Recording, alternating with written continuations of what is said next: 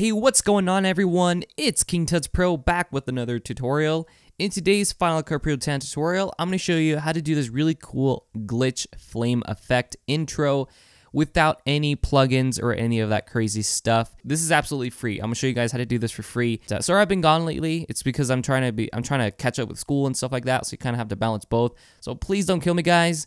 I'm trying to put out the best content as I can. So just leave a like and that will just, support me and the channel. So just subscribe as well if you guys want more videos like this, especially with intros. I'm trying to go more with intros lately just because I get a lot of messages on how to create intros and stuff like that. So I just want to show you guys how to do different styles of intros, okay? So if you guys do want that, just leave a like and that'd be awesome. So this is the effect that I'm going to show you guys how to do. It's really easy and really simple. So you guys will need certain things to get started, and that is going to be obviously the fire element or the fire flame cartoon, fire flame overlays, okay? And I will link a video in the description to where I got this.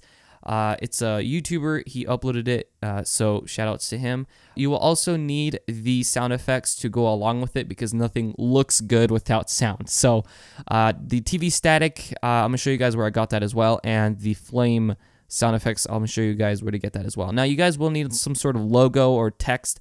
I of course didn't want to use my own because I just kind of want to use someone else's, just because I want to see how it would look like if it was your own logo. I don't have a logo, so you guys can check out this one here, and it's called Soundsnap. I'm not sponsored by Soundsnap, just letting you guys know that.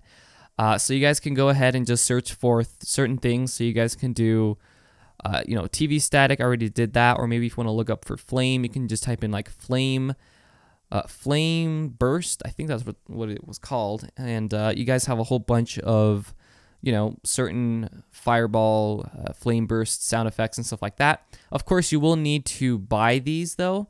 However, you guys do get really high quality sounds from this website. But if you guys don't want to get it from there, you can always go onto Epidemic Sound. Once you sign up, you guys get a 30-day free trial, which allows you to download as much music as you want, pretty much.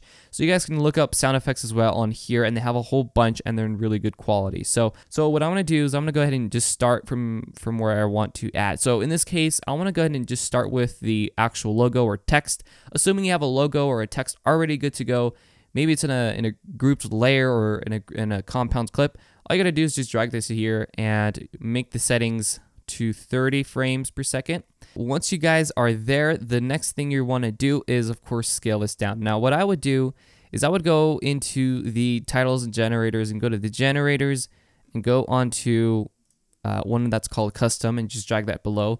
The reason we're gonna add this is because we want something to be below it. So kind of think of it as Photoshop, okay? So I'm going to leave this around, I don't know, 5 seconds. I think that's pretty long for an intro. I think for an intro, the max you should do is anything less than 5 seconds. Next is add the fire or the fire elements. So in this case, you have a whole bunch. So if I go to import media and I go into the DAW or desktop, so it is by, I think it says Geo. So he has a whole bunch of packs and folders. So you have explosion, you have smoke, color. If you click on this one, you can see what these look like. All right, and they look really, really cool.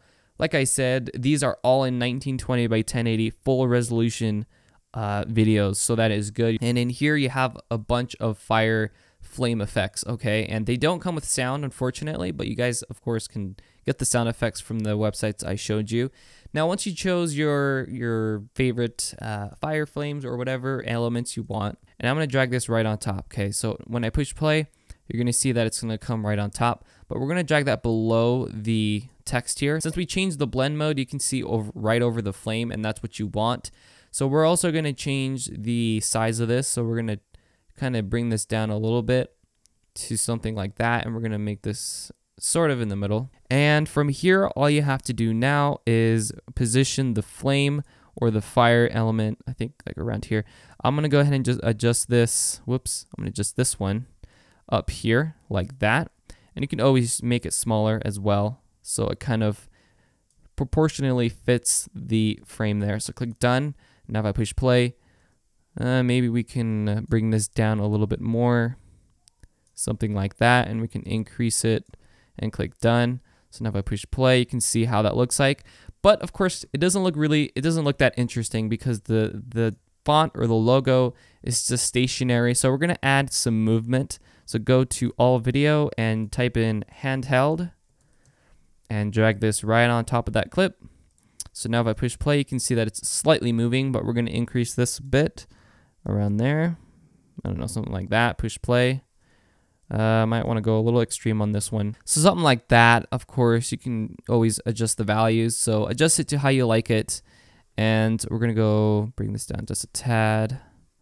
There you go. I'm just going to leave something like that, okay? Go with the Flame 2 Fast. That's the one I named it. I'll leave those linked in the description. So I'm going to, if I can, let me drag this below here. The TV static. So I'm also going to drag this down here, okay? Around there. And I'm going to bring this down here. Whoops, I don't want to fade it. I want to trim it down.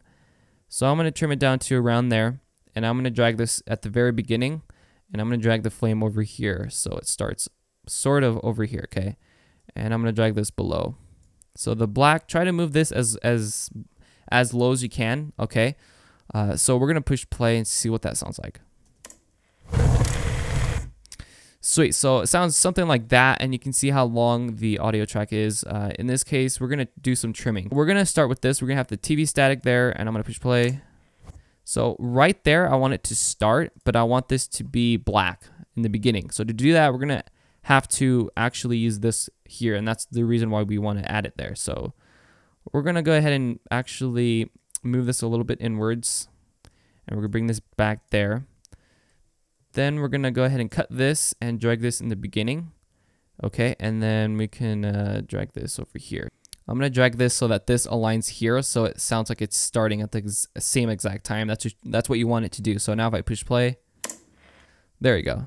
So now you have that, okay? And this doesn't look centered to me, so I'm going to drag this up a little bit. There we go. I think that looks more centered. So now if I push play, you got that, and then the flame is going to come in just a little bit. So, and then we're going to get rid of this static because there's already static happening, or we already have the flame sound effect, so we don't want those two to overlap. So we're going to cut it here, and then we're going to cut it around here, okay? So now I'm going to go ahead and select this. I'm going to delete it, and I'm going to drag the end part of that sound effect, and I'm going to bring it back here. So now if I push play, we're also going to decrease the volume for the flame sound effect. Sweet, so we got that, okay. And then we might want to kind of, we're going to bring this down a little bit. Maybe increase the, well, we'll get rid of this piece. So we're going to make a little gap in between the first TV static sound effect and the ending of that TV static effect. Now we're going to go ahead and just fade the ends of this so it doesn't sound abrupt. And we're also going to fade this one in a little bit. And then for this one, now if we push play. So you can hear that there's like a click happening, and that's when the TV is going to turn off. So what we're going to do is we're going to cut this here. Well, sort of around here maybe until the flame goes away. All right, there we go. I think around here is where it's going to end. So we're going to drag this inwards like that. And let's see what that sounds like. Well, maybe we can increase it. There we go. So now I'm going to bring this down here and fade it or trim it down to the very end of this here. There we go. All right, I'm going to bring this down, delete the rest of that because we don't need it. Sweet. So now we got this. Go ahead and, okay, so now if I push play, right here where we hear that little sound or that click, we're going to trim it. So we're going to drag this over here. So let's see. There you go. So now the black custom generator, or pretty much the background, should be black. So now it kind of looks like it's gone. So if I push play, it kind of sounds like that, and it looks like that. All right. So that looks pretty good to me. We might want to kind of fade this out as well. So let's see what that sounds like. Sweet, so we got that. Now the next thing we need to do is add the VHS overlay. So I'm going to drag this on top, and I'm going to push play. Maybe we want to add this around here towards the middle. Well, let's see. Let's bring this down here. And we're going to cut it around here. So we'll delete that. Okay. And then let's see. Let's see. Maybe we can increase this here. There you go. So we'll add a little bit of that static effect, but just enough so we can add this up here. Okay. So let's see what that sounds like. That looks pretty cool. And then it's going to cut off. Comment down what you guys want to see for my next video, and I'll catch you guys next time. Peace.